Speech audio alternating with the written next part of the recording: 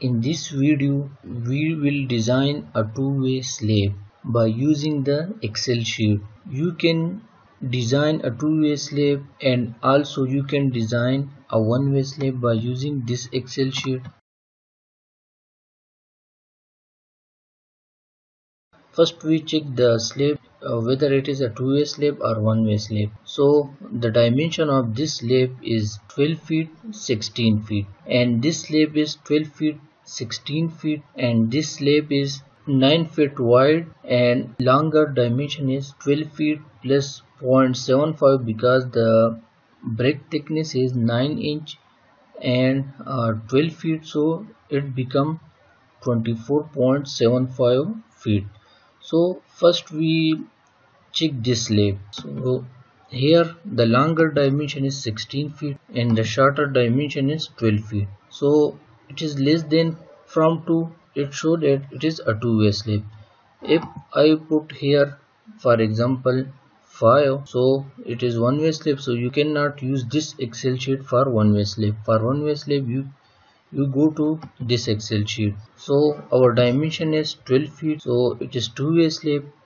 Now put the material FC 3000 psi and FY 4000 psi. So put it in KSI. So divide by 1000. So it's mean that it is 3 and it is 40. Now the thickness of slab.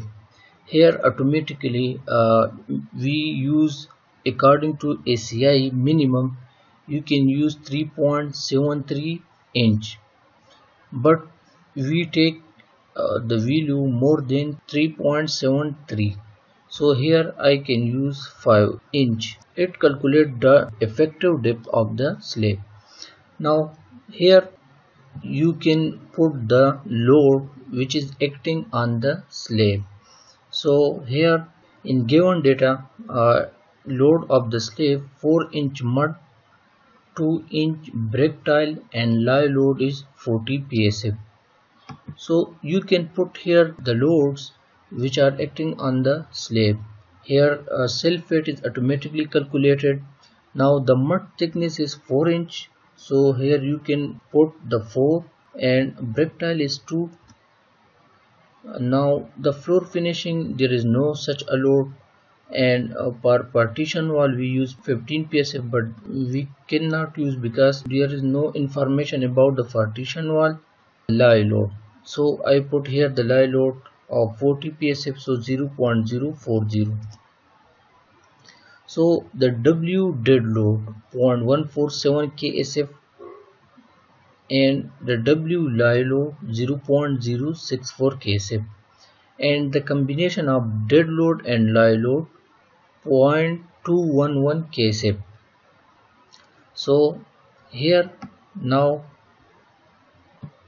we put the moment coefficient CA, negative coefficient CB, positive dead load coefficient for CA and CB, positive lye load coefficient CA and CB.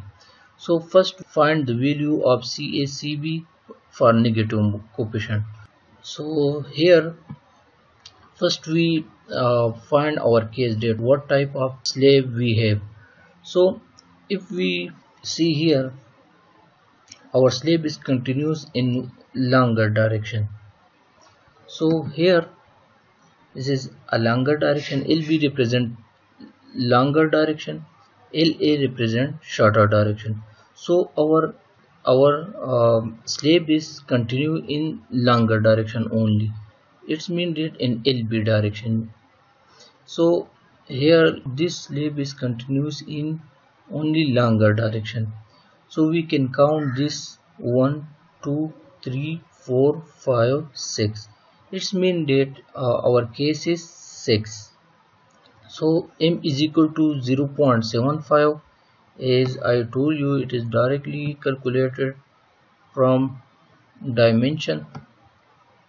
So for negative moment CACB, so 0.75 and case is 6, it's coming 0.088, and For CB 0.70, so here 0.75, and case is 6, so 0. You can put value 0.088 and 0. Now for positive dead load CA and CB, M is equal to 0.75 and case 6 is coming 0.048 and here 0.013.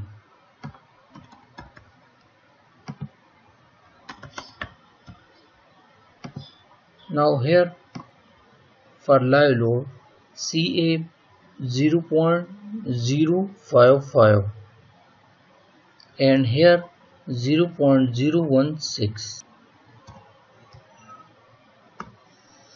Okay, now you can see the demand. After you put the coefficient, the negative moment and positive moment will be calculated directly in kips inch per feet. So here you can see the moment in shorter direction. MA represent shorter direction, MB represent longer direction, 32.09 kips inch, and MUB 0, MUA positive in shorter direction, the moment is 18.28 and MUB 9.02. Now we will check these demand that if we provide the minimum reinforcement, it has ability to resist all these demand. So for grade 40 you can use the AS minimum 0.12 inch square and it resists the moment 16.94 kips inch per feet. And for 60 KSI you can use the AS minimum 0.108 and it resists the moment 22.71 kips inch per feet. So for spacing, if you provide number 3 bar, so you provide spacing 11 inch center to center for grade 40, for grade 60 12 inch center to center. For number 4 bar you provide the 19.5 or 19 inch center to center or 18 inch center to center, and for grade 60 you can provide 20 inch center to center. So our grade is 40, so we use this value. Now we compare this value, only this value is less than from this. So for MUB positive we not take this value, here MUB, so for this ASB is 0.063 which is less than from this, and according to ACI we use AS minimum 0.12, so we cannot provide this value. So for this moment we will use the AS minimum and the spacing is number 3 at the rate of 11 inch center to center. So now for this and for this moment we will design a steel area and then we calculate the spacing. So here it calculate automatically. For this value the AS is 0.223 and for number 3 bar the spacing is 5.92, so you will provide 5.5 inch center to center or 5 inch center to center. You will take the value less than from this. Okay, now here if we use number 4 bar, so the spacing is 10.56, but here we take the number 3 bar, so we will take also here number 3 bar. So for this moment we will take the spacing 5.5 inch center to center.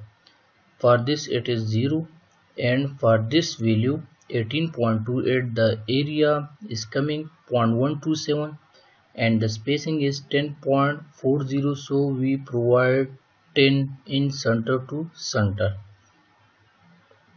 Now the temperature bar we provide in the slab A is minimum.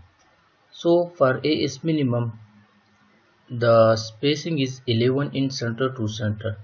So we provide the temperature bar number 3 bar in the rate of 11 in center to center. We apply the CI check for main bar and temperature bar. For main bar it is 15 or 18 inch, and for temperature bar it is 45 and 18 inch. So first we check the main bar. Our spacing should be less than from these two value.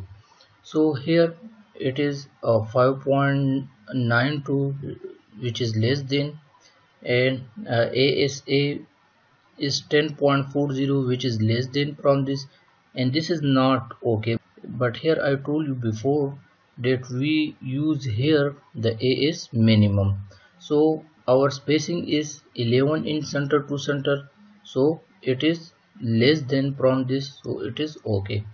Now for temperature bar, FY40 11 in center to center, and its requirement is 25 and 18 in, so this value is less than from this, so it is okay. The next step is drafting.